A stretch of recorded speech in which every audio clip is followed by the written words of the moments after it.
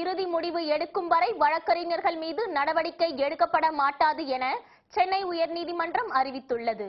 தவறு செய்யும் வழக்கறிஞர்களை நீதிமன்றம் தானே முன்வந்து தண்டிக்கும் சட்ட திருத்தம் கொண்டுவரப்பட உள்ளதாக சென்னை உயர்நீதிமன்றம் தெரிவித்திருந்தது. இதற்கு எதிர்ப்பு தெரிவித்து வழக்கறிஞர்கள் பல்வேறு போராட்டங்களில் ஈடுபட்டு வருகின்றனர். வரும் 25ஆம் தேதி உயர்நீதிமன்றத்தை முற்றுகையிடும் போராட்டம் நடத்தவும் வழக்கறிஞர்கள் திட்டமிட்டுள்ளனர். முன்னதாக சட்ட திருத்தம் குறித்து ஆலோசிக்க நீதிபதிகள் குழு ஒன்று அமைக்கப்பட்டது. இந்த நீதிபதிகள் குழுவிடம் வழக்கறிஞர்கள் சார்பில் கோரிக்கை மனுவும் அளிக்கப்பட்டிருந்தது. இதற்கிடையில் நீதிமன்ற புறக்கணிப்பில் ஈடுபடக்கூடாது என தமிழகம் மற்றும் புதுச்சேரி பார் கவுன்சிலுக்கு இந்திய பார் கவுன்சில் அறிவுறுத்தி இருந்தது. இந்நிலையில் புதிய சட்ட திருத்தம் குறித்து சென்னை உயர்நீதிமன்றம் அறிவிப்பு ஒன்றை வெளியிட்டுள்ளது. அதில் நீதிபதிகள் குழு இறுதி முடிவு எடுக்கும் வரை வழக்கறிஞர்கள் மீது நடவடிக்கை எடுக்கப்பட மாட்டாது என அறிவிக்கப்பட்டுள்ளது.